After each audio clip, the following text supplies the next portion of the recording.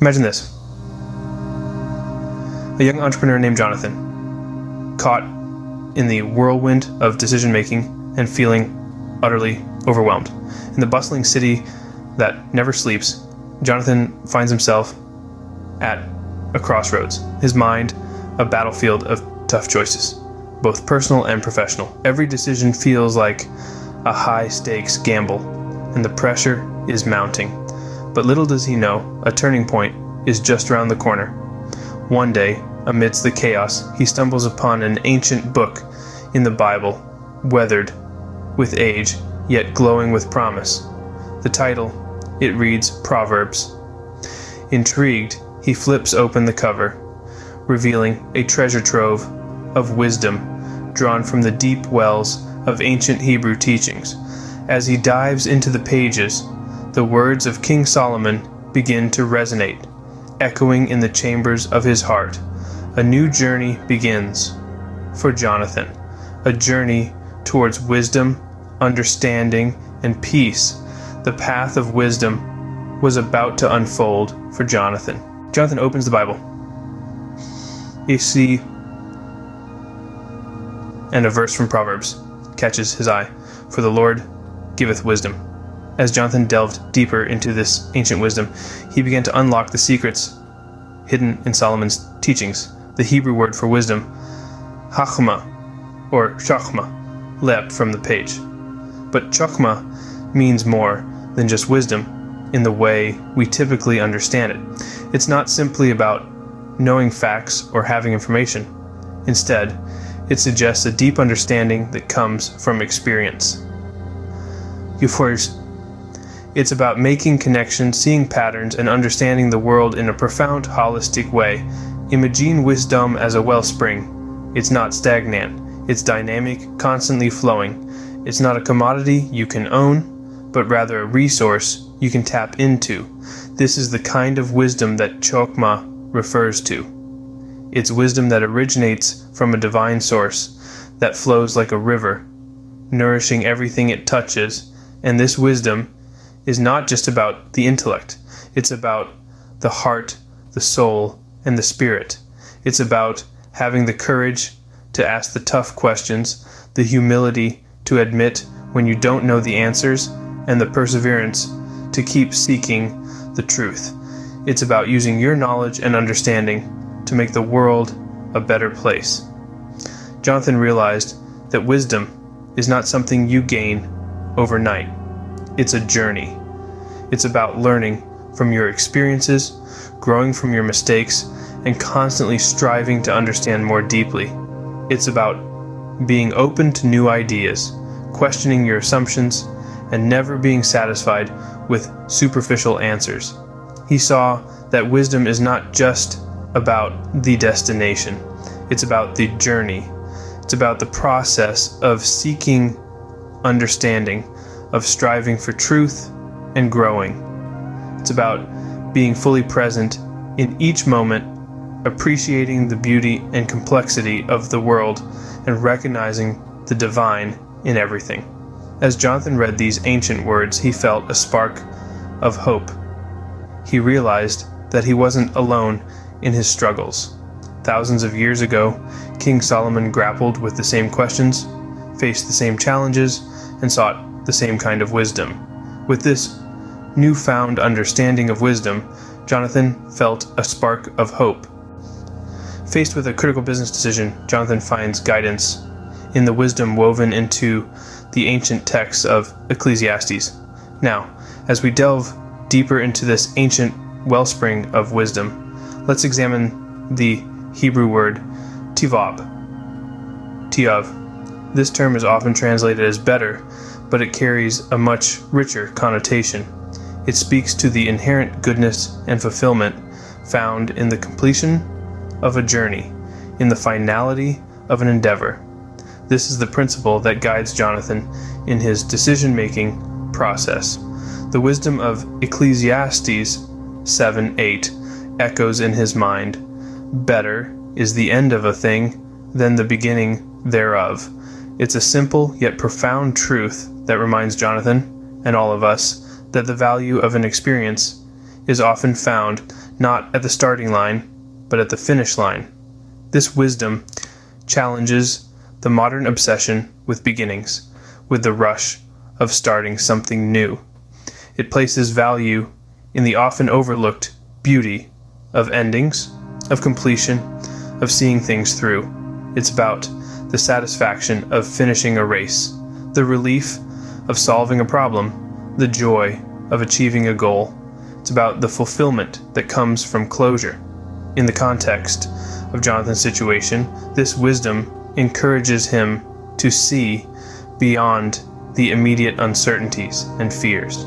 It urges him to look towards the potential fulfillment and growth that lies at the end of this challenging business decision. It's a shift in perspective that transforms his outlook. He sees the situation no longer as a daunting problem, but as an opportunity for growth, a step towards a more fulfilling end. This is the wisdom of Tivab, Tov, the wisdom of endings and beginnings. It's a wisdom that does not shy away from completion, but embraces it, knowing that in every ending there's the promise of a new beginning. Jonathan realized that the end of a journey could be more fulfilling than its beginning. It's a realization that carries him forward, guiding his steps with newfound confidence and clarity.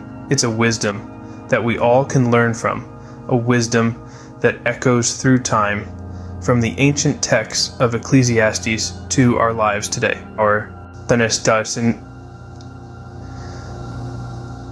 In navigating his personal relationships, Jonathan turns to Proverbs once again. This time he finds himself drawn to Proverbs 11:3.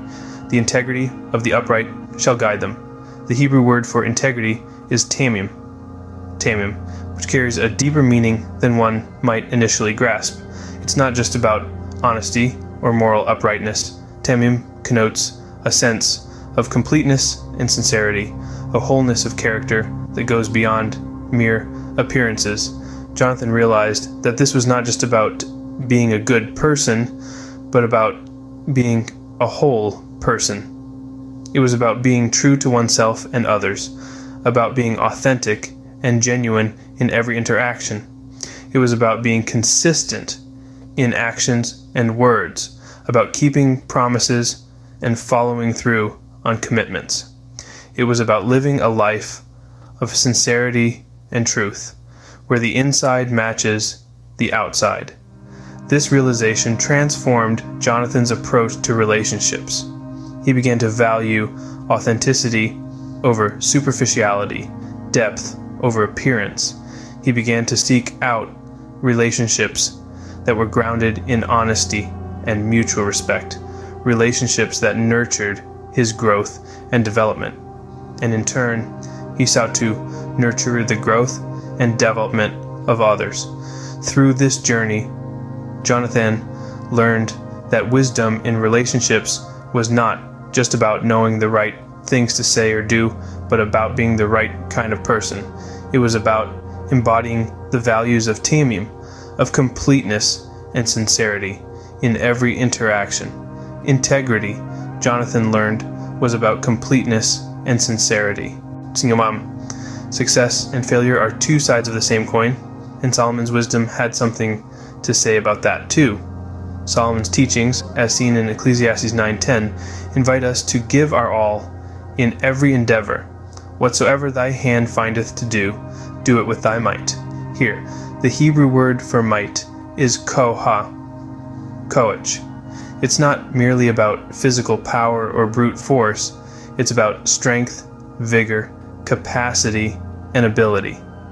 It's about the inner resilience that allows us to keep pushing forward even in the face of adversity.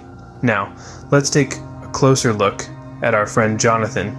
He was grappling with the highs and lows of his journey, the triumphs and the trials.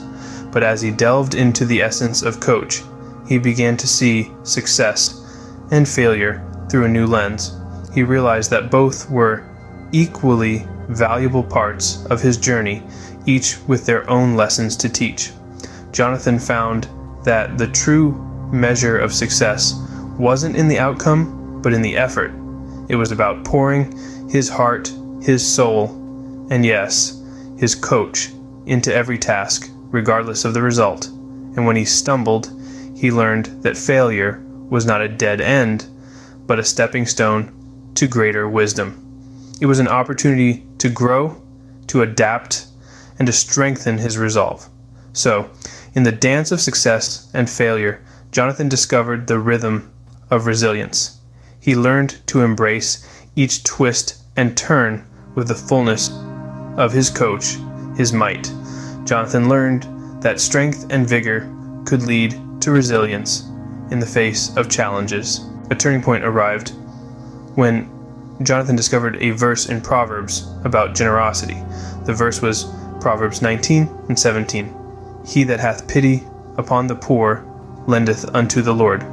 The Hebrew term for pity in this context is hanan, shanan. But what's fascinating about shanan is that it doesn't just mean pity, it carries a much deeper, more compassionate connotation. It's about gracious, warm-hearted giving. It's about seeing someone in need and responding not out of obligation, but out of genuine kindness and empathy. Jonathan began to see generosity in a new light. It wasn't just about giving away things or money, it was about giving of oneself, one's time, one's energy, one's compassion. It was about realizing that we're all interconnected, that when one person suffers, we all suffer. Jonathan understood that gracious giving was a divine exchange. As our story comes to a close, we see a transformed Jonathan. Once overwhelmed by the pressures of decisions, he now navigates life with the wisdom of Solomon, its roots deeply entrenched in the rich soil of Hebrew etymology. The wisdom journey of Jonathan has been one of discovery and transformation. He has learned to seek Hakma, Chakma, wisdom from a heavenly source. He has embraced the fulfillment in completing the journey, knowing that Tvab, Tain Tav, goodness awaits at the end. Jonathan has upheld Tamim, integrity, as a foundation in his relationships. He has put his hand to work with Koach, might, infusing his efforts with resilience, and he has extended Hanan, Shanan, gracious pity, to the poor, realizing the divine exchange in generosity. Wisdom, Jonathan discovered, was more than knowledge. It was a journey of understanding, resilience, and compassion.